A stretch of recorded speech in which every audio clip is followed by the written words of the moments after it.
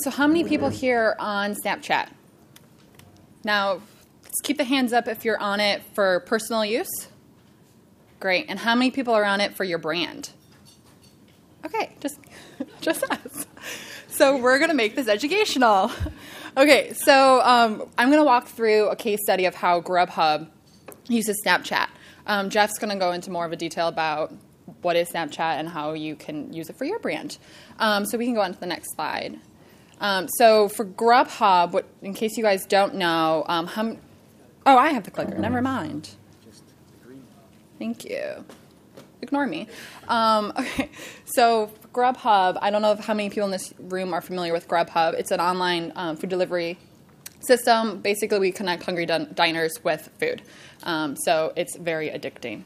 We're also the parent company of Seamless, for those New Yorkers in the house who are addicted to Seamless.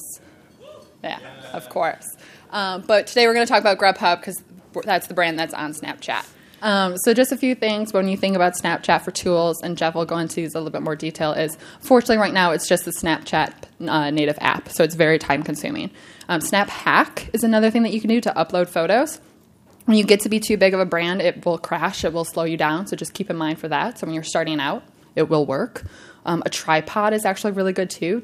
It's a simple thing to think of, but just don't ignore it. It'll help keep your photos a little bit more stable. Photoshop is also a nice hack, especially when you're using Snap Hack. You can upload your photos to Snapchat that way. And then just think of things that represent your brand that you can bring into your photos. For us, it's food suits and things like that.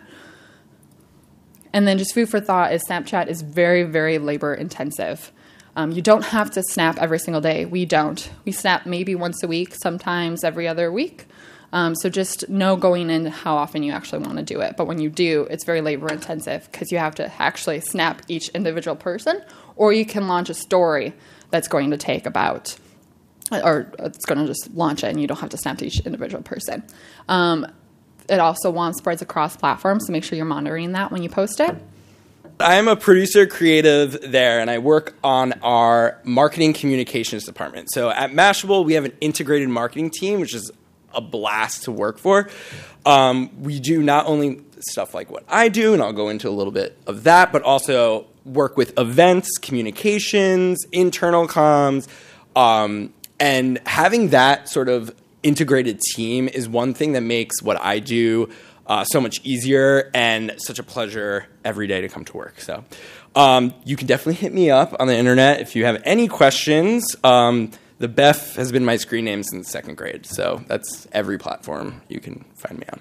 Another great way we use Instagram Direct is to get feedback. So when we get followers in the morning in batches of 15, we send out a thank you for following us Instagram Direct that showcases a little of what we did on Instagram and asks people to tell us what they would like to see on our platform, and we've used that feedback to iterate on what we put out there.